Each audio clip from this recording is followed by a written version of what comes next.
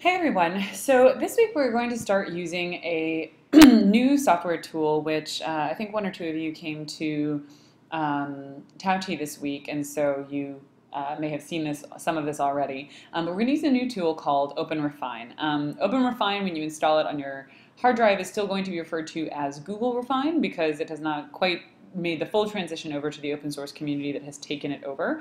But this is the tagline of OpenRefine is a power tool for dealing with messy data. It is an open source, free, cross-platform data analysis tool, and one of the things it does many things more effectively than our spreadsheet programs do.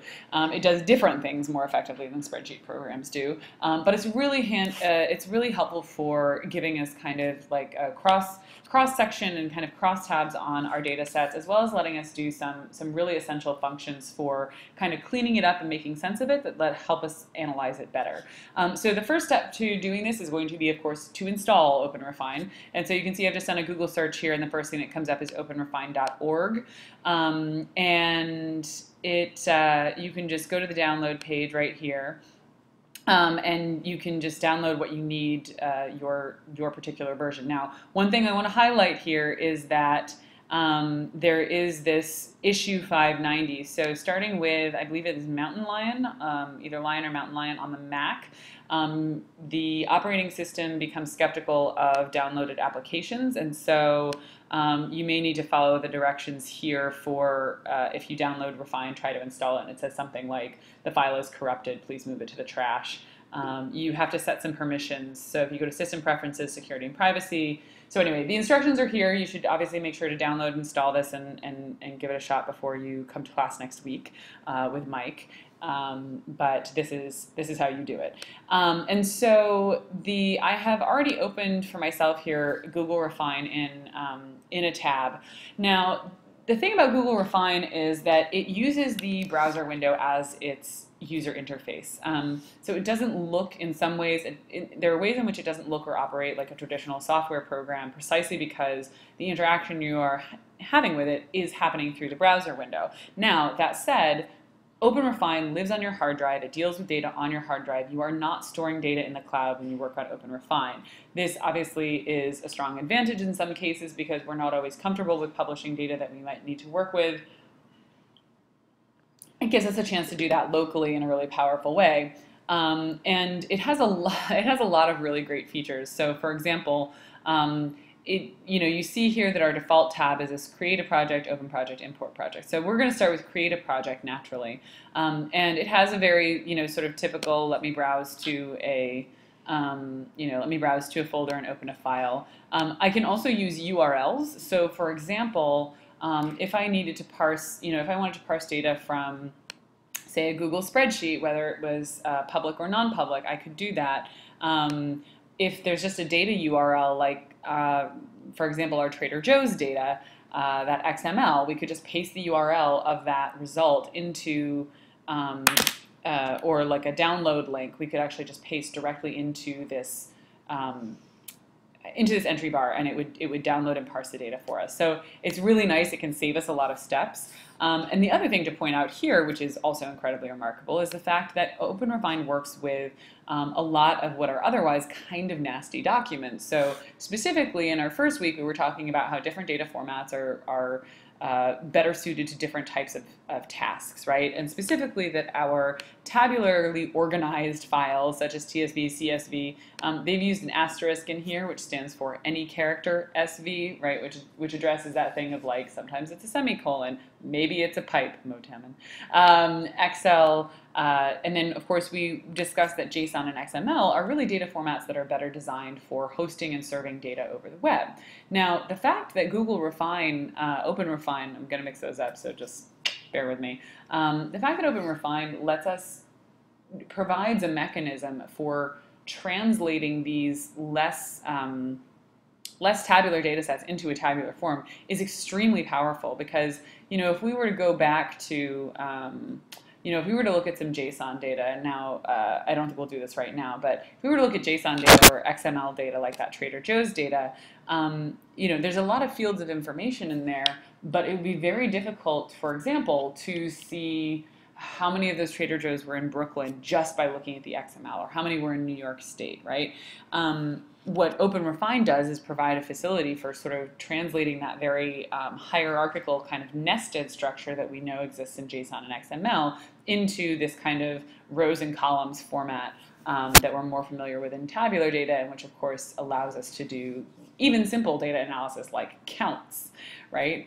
It's really, really important. So just want to highlight those lovely, lovely features, and then now we're going to sort of take a step through. We're going to look in the first part, the first couple of videos.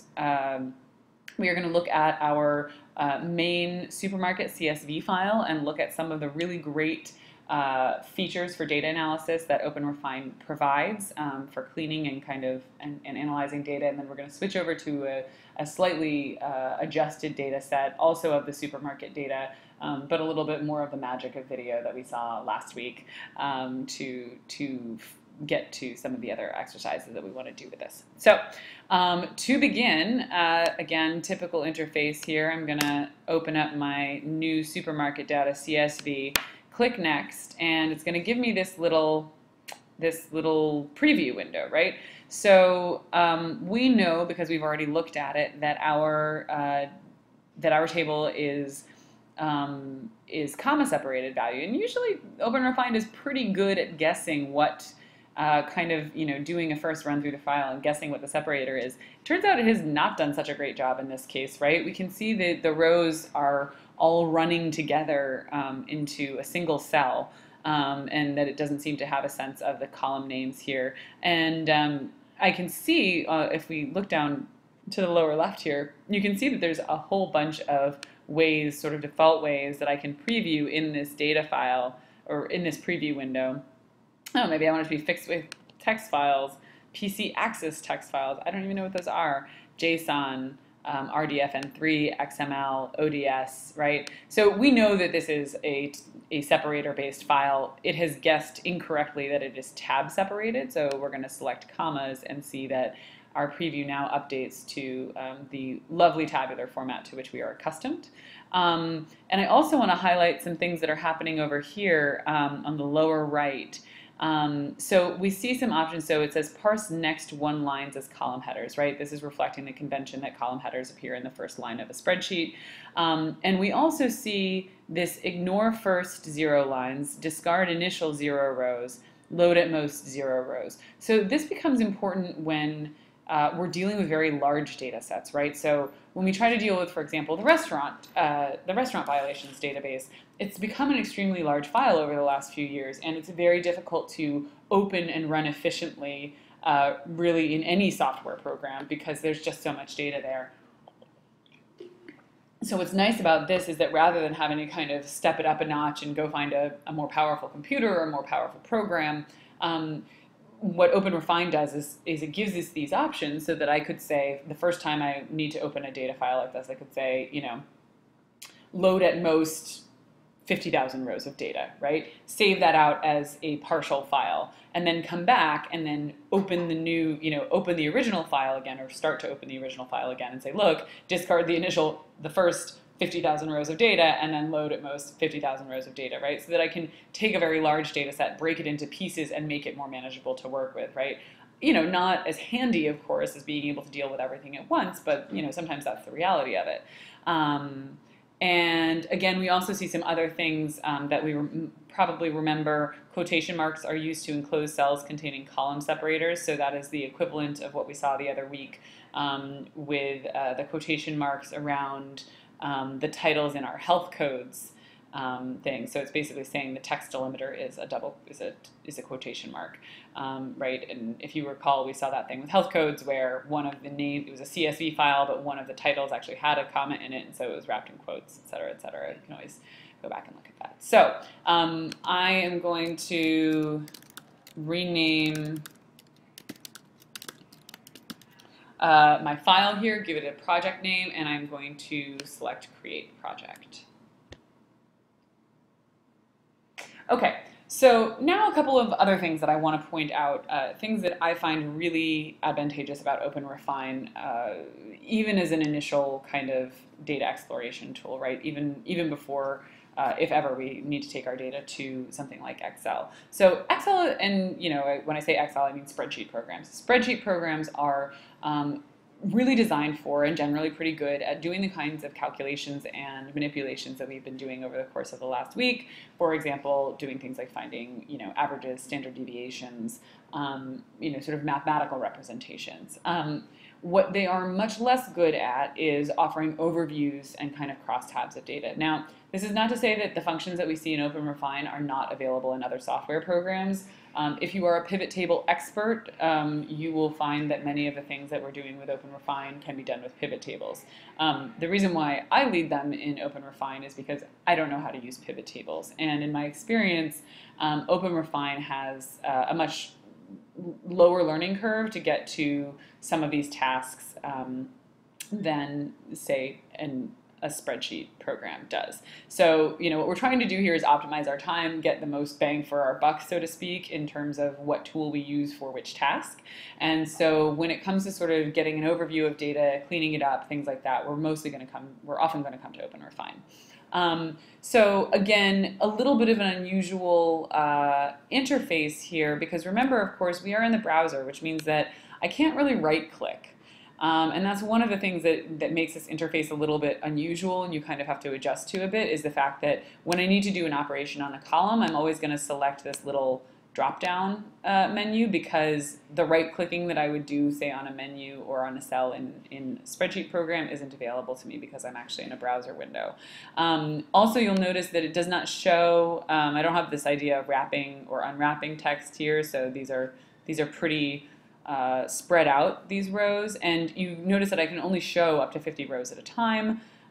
Likewise, even if I have all of those 50 rows showing, I can scroll through the maximum number of rows that I have displayed, sort of in a typical fashion, and I can scroll, left to right as well.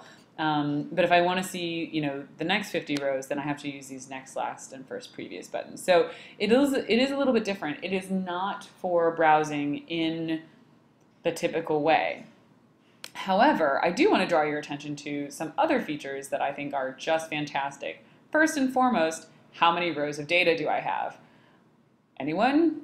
I have 2,761 rows of data. How do I know that? Because OpenRefine prints it right at the top of the file.